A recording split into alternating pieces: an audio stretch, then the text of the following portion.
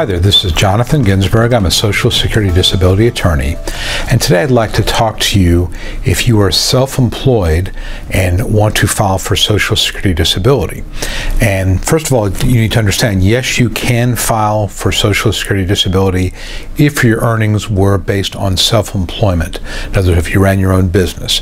However, you can expect that a judge in a disability hearing is going to ask you some questions and is going to look very closely at that, because I think there have been situations where people who are self-employed, there have been some evidence of some incidents of fraud there, and so judges are going to look at it very closely.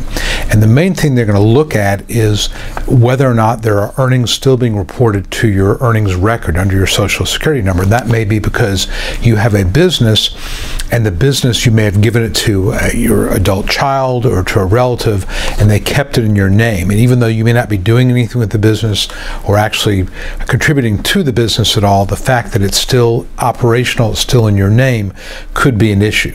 So obviously the main thing judges are going to look at is, first of all, have you paid taxes? If you're self-employed, have you paid taxes?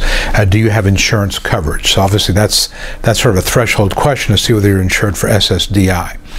Second thing they're going to ask is, are you still involved in the business in any way?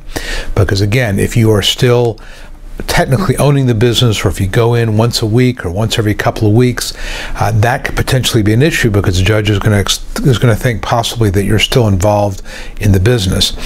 And I think the third thing is that when you're talking about a self-employment situation, you need to be prepared to describe very specifically what your tasks were in that business. And I've seen situations where people were simply an owner, did very, very little, except maybe the books every once in a while, but essentially it was a business that maybe they'd started 10 or 15 years previously, and now son's running it, but it's still being money coming in under that person's name, under the claimant's name.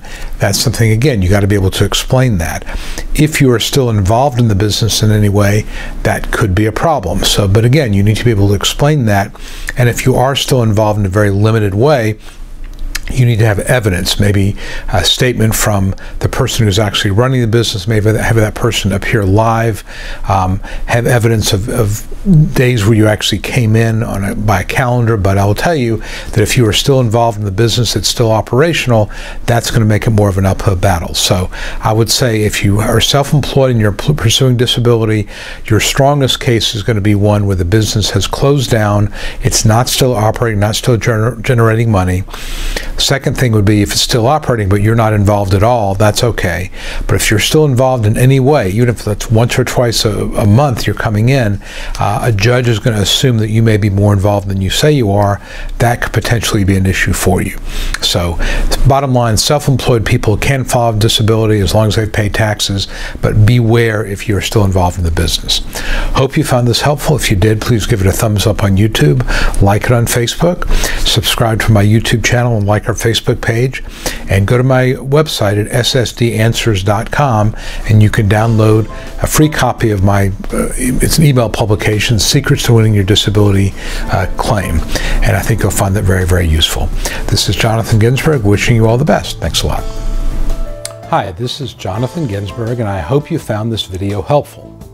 If you'd like to know more about how to win your Social Security disability case, I'd like to invite you to download my Secrets to Getting Approved Early Survival Kit that I created just for people like you.